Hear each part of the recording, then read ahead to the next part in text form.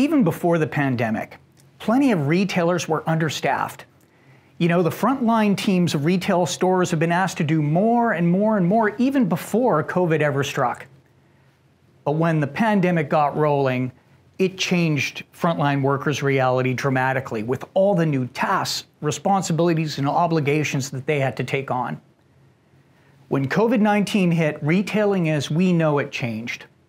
My name is Mark Risky, and over the course of this 9-part series, we're going to examine the impact the pandemic has had on store traffic and shopper conversion patterns. Let's start with what has become emblematic of the whole pandemic: hand sanitizer. Hand sanitizer and wiping down surfaces. Imagine how much lost productivity there has been as a result of merely hand sanitizers and making sure surfaces are clean. And what happens when staff are busy cleaning surfaces? Well, they're not serving customers. How could they possibly? But keeping the store shelves stocked was really, truly the #1 priority. You know, as fast as retailers could bring product into their stores, they had to turn around and put it right out on their shelves. And it would turn so quickly that staff could barely keep up.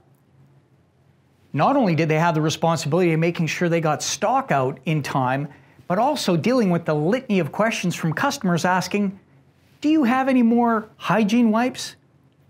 Of course, they didn't have any.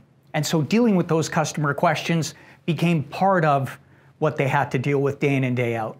But beyond stocking shelves and wiping down surfaces, frontline staff were also called upon to do some fairly extraordinary things, even unusual.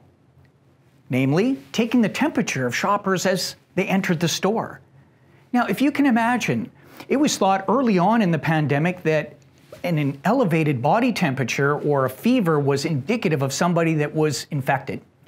And so what some retailers did is they procured temperature guns. Literally, these devices look like guns. And as clients and customers walked up to the store, they were literally shot in the forehead with a temperature gun. How invasive was this? Imagine starting your shopping journey being shot in your forehead. This put tremendous strain on the frontline workers to capture awkwardly this biometric data. But nonetheless, they did it because that's what they were called upon to do. But there is even more disturbing behavior that frontline workers had to deal with, namely belligerent shoppers. You know, as it turned out, shoppers weren't very sympathetic despite the heroic efforts on the part of frontline workers.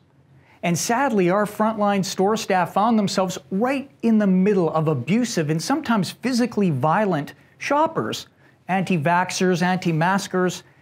Some of these workers tragically even lost their lives. So what are the key takeaways from this lesson?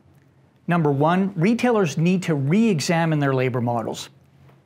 You cannot expect your frontline staff to do everything that they need to do to deliver a customer experience and also maintain all the protocols that are changing day in and day out. And #2, you have to look seriously at your security protocols. What we saw in terms of violent and abusive behavior should not be tolerated, and nor should frontline staff be put in the position to try to police that. For our next lesson, we're going to look at how tracking your store operating days are critical in a case of a pandemic like we're experiencing. And while you might think it'd be an easy problem to solve, as it turned out, it was anything but.